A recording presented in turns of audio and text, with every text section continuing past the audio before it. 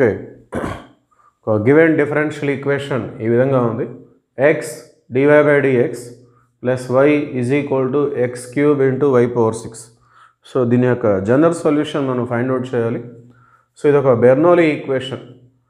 So dy/dx model, dy/dx ఉంది కాబట్టి dy/dx మోడల్లో ఉన్నటువంటి ఒక బెర్నౌలీ ఈక్వేషన్గా మనం దీన్ని ట్రీట్ చేస్తాం. సో మరి దీని యొక్క జనరల్ ఫామ్ ఎలా ఉంటుందంటే dy/dx plus p into y is equal to q into y power n. So dy/dx మోడల్లో బెర్నౌలీ ఈక్వేషన్ ఈ విధంగా ఉంటుంది. సో ఇచ్చినటువంటి ఈక్వేషన్ దీనికి భిన్నంగా ఉంటే దాన్ని మనం మార్చుకోవాలి. సో ముందుగా ఇక్కడ dy/dx అనేది సింగిల్గా ఉండాలి. సో ఇక్కడ dy/dx పక్కన x అనేది ఒకటి ఉంది. సో ఇది బెర్నౌలీలోకి మార్చాలంటే ఎంటైర్ ఈక్వేషన్ని xతో మనం డివైడ్ చేయవలసి ఉంటుంది. దెర్ఫోర్ dy/dx, సో ఎంటైర్ ఈక్వేషన్ని xతో డివైడ్ చేస్తే సో ఇక్కడ y/x ఈజ్ ఈక్వల్ టు ఇక్కడ ఎక్స్ క్యూబ్ కాస్త ఎక్స్ స్క్వేర్ అవుతుంది into y power 6. Okay, so ఇప్పుడు ఇది కంప్లీట్గా మన Bernoulli equation in terms of y, లేదంటే dy/dx మోడల్లో ఉన్నటువంటి బెర్నౌలీ ఈక్వేషన్ ఇలా వచ్చేసింది. సో ఇలా ఉన్నటువంటి బెర్నౌలీ ఈక్వేషన్ని మనం సాల్వ్ చేయాలంటే ఈ y పవర్ n తోటి ఎంటైర్ ఈక్వేషన్ని డివైడ్ చేసి మనం దాన్ని లీనియర్ డిఫరెన్షియల్ ఈక్వేషన్లోకి మార్చుకోవాల్సి ఉంటుంది. సో అందుకోసం ఇక్కడ అదనంగా ఉన్నటువంటిది y పవర్ 6. సో ఎంటైర్ ఈక్వేషన్ని y పవర్ 6తో మనం డివైడ్ చేద్దాం. సో y పవర్ 6తో డివైడ్ చేస్తే 1/y power 6 into dy/dx plus 1/x into y/y power 6. So అది 1/y పవర్ 5గా మారిపోతుంది is equal to X square. So ఇలా డివైడ్ చేసిన తర్వాత ఈ 1/y పవర్ 5 దీన్ని మనం ఈ విధంగా ఈ y పవర్ 6 అనేది న్యూమరేటర్కి వచ్చేసినట్లయితే y power -6 dy/dx plus 1/x into y power -5 is equal to X square. So ఇప్పుడు y పవర్ -5ని మనం సమ్ టీగా తీసుకుందాం. పుట్ దీన్ని లీనియర్ డిఫరెన్షియల్ ఈక్వేషన్లోకి మార్చాలి అంటే ఈ y పవర్ -5ని మనం సమ్ టీగా ఏదో ఒక వేరియబుల్లోకి మనం మార్చుకోవాల్సి ఉంటుంది. నేను t అని తీసుకుంటున్నాను. సో ఎప్పుడైతే మనం సబ్స్టిట్యూషన్ తీసుకున్నామో దాన్ని మనం డెరివేటివ్ చేయాలి. Differentiate with respect to x. So x పరంగా మనం డెరివేటివ్ చేస్తున్నాం. Derivative of y power -5. So ఇది పవర్ ఉంది కాబట్టి power formula, derivative of exponent formula.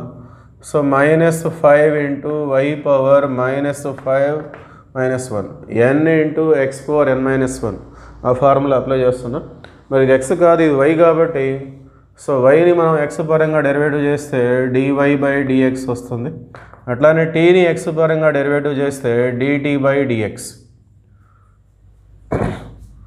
So మొత్తానికి -5/y power 6 dy/dx is equal to dt/dx. So ఇక్కడ మనకి 1/y పవర్ 6 లేదంటే y పవర్ -6 dy/dx ఉంది కాబట్టి మనం అంతవరకే ఉంచుకొని y పవర్ 6 న్యూమరేటర్కి వస్తే y power -6 dy/dx is equal to -5 right side వస్తే -1/5 dt/dx. సో దీన్ని మనం ఈ ఈక్వేషన్లో సబ్స్టిట్యూట్ చేసుకుందాం. Let us say this is equation 1. దీన్ని ఈక్వేషన్ 1గా తీసుకున్నట్టయితే దీంట్లో సబ్స్టిట్యూట్ చేద్దాం. Therefore 1 implies so y power -6 dy/dx ఈ మొత్తం కూడా -1/5 dt/dx ప్లస్ 1/x ఇంటూ దీన్ని మనం t తీసుకున్నాం plus 1/x into t is equal to X square. Okay, so ఈ -1/5ని మనం రైట్ సైడ్ తీసుకెళ్ళినట్లయితే అది ఈ విధంగా మారిపోతుంది dt/dx.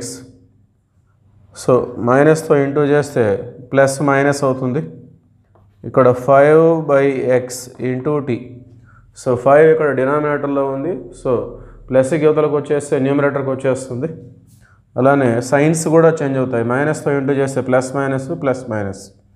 సో -5x², ఇక్కడ డినామినేటరు ఇటు వస్తే న్యూమరేటర్కి వచ్చేస్తుంది. So plus become minus. So now it is a linear differential equation in terms of tea. ఇప్పుడు ఇది టీలలో లీనియర్ డిఫరెన్షియల్ ఈక్వేషన్. సో దీన్ని మనం ఈ విధంగా మనం కంపేర్ చేసుకుందాం. dt/dx some p into T is equal to q. Okay, so టీలలో linear differential equation అంటే ఈ విధంగా ఉంటుంది. సో కంపేర్ చేసుకున్న తర్వాత p value p is equal to -5/x, q is equal to -5x². Okay, so ఎప్పుడైతే linear differential ఈక్వేషన్లోకి మారిపోయిందో మనం IF కనుక్కోవాలి, integrating factor. So e∫p dx. Okay, so p అనేది x ఫంక్షన్ కాబట్టి e∫p dx ఈ విధంగా మనం తీసుకుంటాం. e∫p means -5/x dx. e⁻−5 పక్కన పెట్టినట్టయితే ఇంటిగ్రల్ 1/x dx అంటే log x. Of course it is log mod x, దాన్ని మనం log xగా రాసుకుంటాం. సో దీన్ని మళ్ళీ మనం ఈ విధంగా e⁻log x⁻−5. సో లాగర్థంకి ముందున్న నెంబర్స్ని మనం పవర్స్లో రిప్రజెంట్ చేయొచ్చు. సో e⁻log అంటే లాగ్ క్యాన్సిల్ అయిపోతుంది, then it become x⁻−5 which is equal to 1/x⁻5. This is our IF. Therefore IF is equal to 1/x⁻5.